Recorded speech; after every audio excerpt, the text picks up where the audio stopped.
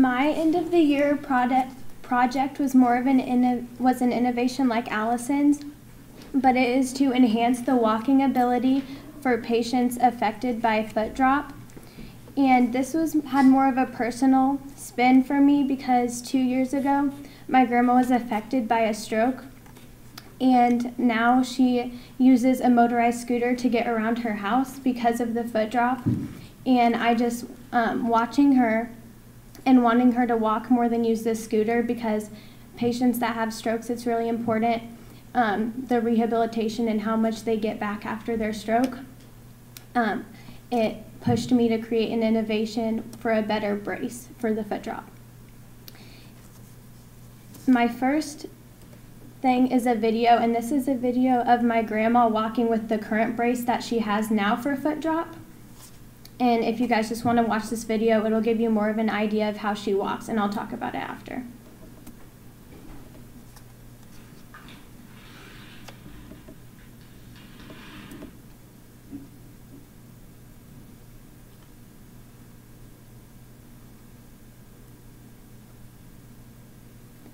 In that video, you can kind of see how her left side was affected during the stroke, and so it's kind of dragging a little bit behind, whereas her right leg can walk like normal, so the left is just trying to catch up.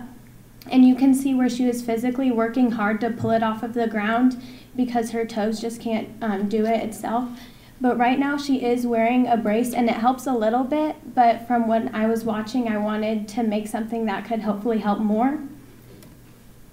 So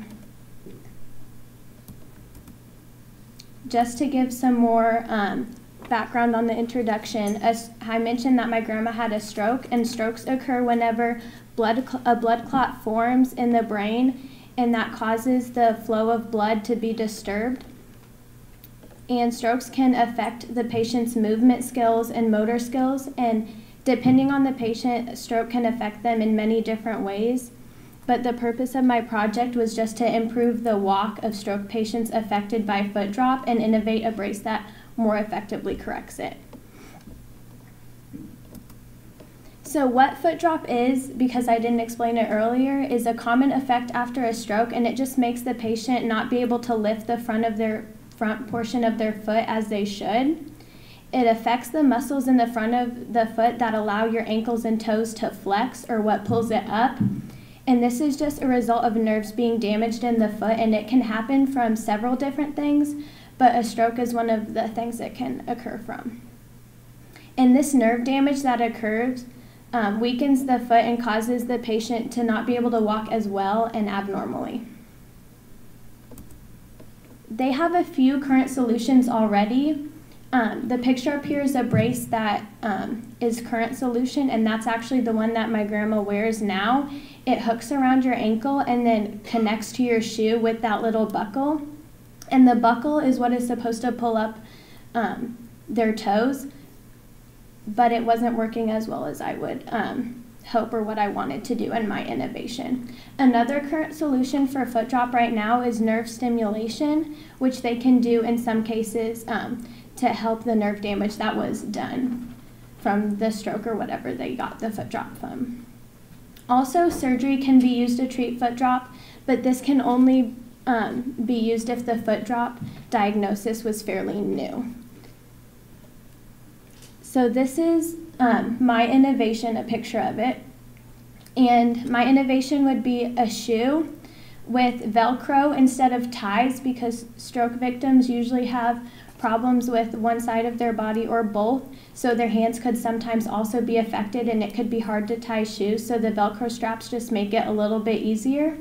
And then this also has the front part that wraps around their ankle, and then it also has the spring, which I don't know if you guys can see in the picture, but it connects from the top of the brace to the bottom of the shoe. And I was hoping in my innovation that the spring was able to pull their toes up a little bit better than the buckle that is used in most braces that they have today. And I also have elastic on top of the spring because I wanted something that would make the shoe look a little bit more normal rather than just a spring, but at the same time it wouldn't restrict the spring from doing its job because it is elastic and it can move as well. And this is a video after I created my prototype, and I asked my grandma to try it on and walk with this as well.